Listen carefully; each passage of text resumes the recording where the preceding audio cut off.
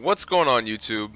Today I'm bringing you guys another character build video, and this character build is going to be for level 20 Asari Duelists. Now this build can be used on whatever difficulty, gold, silver, bronze, anything like that. And in this build, it's really going to be mainly mobile, meaning like you're going to be all over the place. And so that's what this build is going to focus on, is just going to focus on your mobility, keeping your shields up, so on and so forth. So with that being said, let's go ahead and get right into it. So for the first area I want to go into is going to be barrier. So barrier is mainly going to focus on increasing your maximum shields, increasing your melee damage slightly, and increasing your shield restoration rate. So pretty much when you start this off, your first three skills are going to focus on increasing your shields, increasing your melee damage, and your regeneration. The fourth skill, I went ahead and I put plus 30% max shields because again, this is going to, you want to focus on getting your shields as high as you can.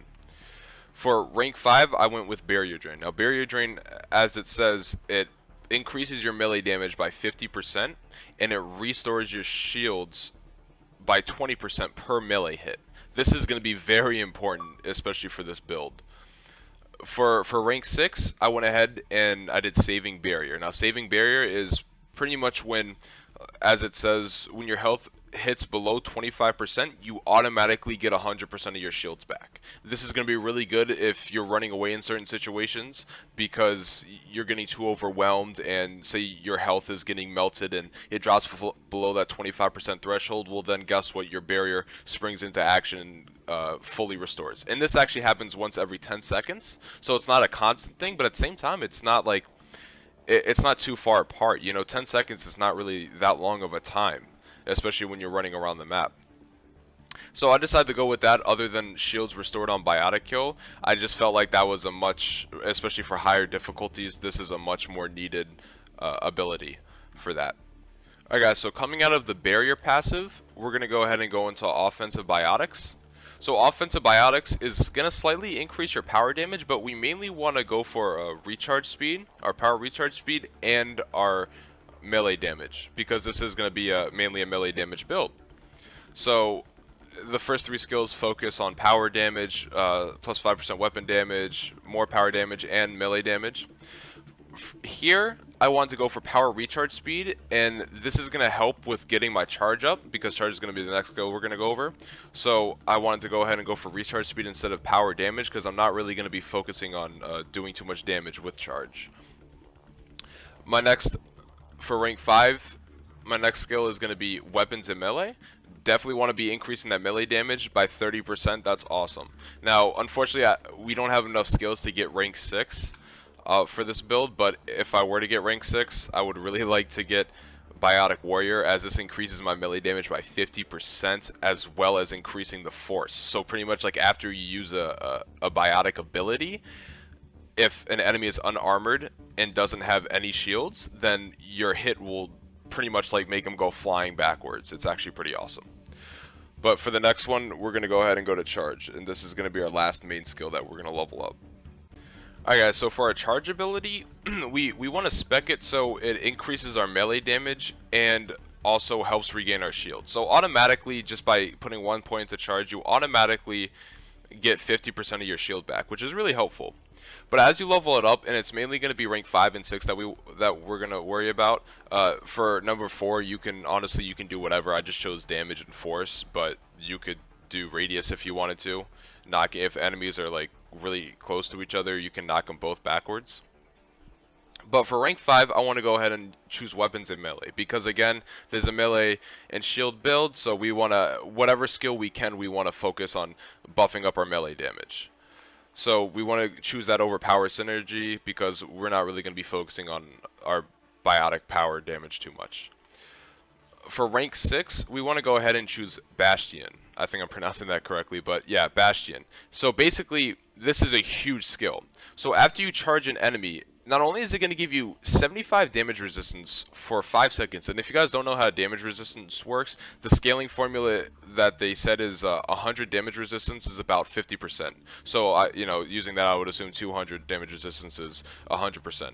So this is almost, you know, 25 damage resistance away from being 50% less damage taken. So this is actually very helpful. On top of that, this will give you plus 50% more shields, pretty much giving you your this will give you your entire barrier back with just one charge. So giving you your entire barrier back with one charge, as well as giving you about 50% less damage taken for 5 seconds. And it's going to give you plus 35% damage, and this can be applied universally to whatever you're using it for. So after all this, you're only going to have about 3 skill points left. So for those 3 skill points, obviously you can't get rank 6. I would love to do that, but you can't get rank 6 for Biotic Warrior. So it would be between Lance and Backlash. This honestly doesn't matter. It would just either give you recharge speed for Lance or recharge speed for Backlash. I went ahead and I picked recharge speed for Backlash. I don't use Lance as much as I probably should, but I just don't feel the need of using it when I'm constantly meleeing. I don't know, I just don't do it. But I picked recharge speed for Backlash because I often find myself using Backlash way more than I use Lance, especially when I'm trying to get out of situations. And so pretty much, as I said before, this build is really to make you as mobile as you possibly can, keeping your shields up all the time. So not only will charge increase your shield to 100% off one charge and give you about 50% damage resistance, but on top of that, after every single melee that you do, you're gaining 20% of your shields back, which is really nice. And plus your melee damage is going to be, you know, your key thing. It's going to do a lot of damage. And so the reason why I chose to go with this build is because, if you guys might not know, the Asari Duelist can teleport through walls, and that's her specialty, at least in my opinion. That's the cool thing about her. On top of that, her melee is actually a teleport ability too. You can melee from about 8 to 10 meters away and teleport to your target as you're meleeing and hit him with that melee. And I'll show you guys some clips here right now, in fact. Guys, I did forget to mention one thing. Before you go ahead and, or like after you make this build, if you do have the equipment Juggernaut Shield, this is the equipment to use. So there's also Biotic Amp, but again, we don't really focus on Biotic powers. We mainly focus on our shields and our melee damage, and Juggernaut Shield as equipment is very, very useful. So as it says, as you guys can read, it increases shields by 10%. And on top of that, your melee damage is increased by 75%, which is huge, you know? That's only 25% off 100. That's almost 100% more melee damage that you're doing with this equipment on. So this is, if you guys do have this equipment, then I would for sure put this on if I were you, because this will definitely help you out a lot. Alright guys, so I'm over here and I started up on a gold match. And so what I and just by myself, because I want to show you guys a little bit. So what I kind of want to show you, what's really cool about her, why she's so mobile, is you can really teleport through anything. Like 95% of the objects you can teleport through, which allows you to get around the map as soon as you can. So this, see, as I Biotic charge him, I get my shields back fully. And every melee hit I do, I restore my shields. And so if I need to get out of tight situations, I go ahead and I can teleport right through this wall. Backlash, used to really help me out in some situations, teleport again.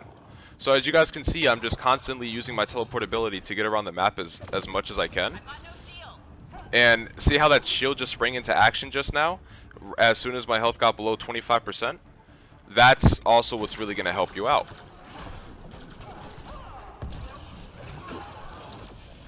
And this will really help you out against the Ken, and Outlaws as well, when they have melee characters that are constantly hitting you. But so I can just constantly teleport like this through walls, through areas that I need to teleport through, get around the map as much as I can, as fast as I can. So this is what this build is mainly going to be focused around, guys. Definitely want to use your Biotic charge whenever your shield's low. Don't just want to, you know, you want to use it at smart points, smart times. Like my shield's about half, get 75% damage resistance right now. I'm gonna go over and teleport through this wall, try to get out of all that. Teleport through this one. So as you guys can see, I'm just teleporting, being as mobile as I can. My melee damage is doing a pretty good amount of damage as well. I get a little teleport melee going on right there to give me some range on it. Get some shields back right now. So on and so forth. It's just like a constant, you know, thing. So anyways, guys, I hope you guys did enjoy the video, and I hope this helped you out if you're trying to determine a build for the Asari Duelist. I've been using her a lot. I really like her a lot, especially just because of all the teleporting that you can do. But if you guys did like this video, please don't forget to leave a like, and if you guys have any concerns or comments, put them in the comment section below. I'd love to read them and look at them. Also, if you guys have any improvements on this build, you guys think you can improve it, just go ahead and put that in the comment section too. I'm all about for improving what I can. So anyways, guys, I do thank you for watching, and have a good one. Peace out. Guys, there's actually one more thing I wanted to talk about before ending that video, or ending this video, is actually what weapon to use. So I use the equalizer, but really you can use any pistol if you're choosing, or really any weapon, but I'd go ahead and go with a weapon that, or a class of weapons at least, that has melee damage bonus. So as you see with pistols, I get plus 16%. Oh, oops. Here we go. With pistols, I get plus 16% melee damage bonus. So with this melee damage, or with this bonus, you know, obviously I do increase melee damage, which is really helpful. So I go ahead and choose any class of weapons that give you that. I believe shotguns might give you that as well, although I don't think I have it. I know snipers don't give you that. At least I don't think they do. Assault rifles might give you that, but I don't have it for assault rifles, if they do give you that. But anyways, I do have it for pistols, and so that's why I tend to use pistols. On top of that, as you can see, the Duelist, she doesn't really have a good weight to recharge speed ratio. What I mean by that is, like, I have a pistol on here, the equalizer, and relative to things like a sniper rifle or a shotgun or something like that, it really doesn't weigh that much. And as you guys can see at the top next to my weight bar, it's almost about to touch where you get off at 100% recharge speed and it starts going down. So anyways, that's just what I would use. I definitely use it for the melee optimizer, so whatever gun you can put that on, go ahead and do that.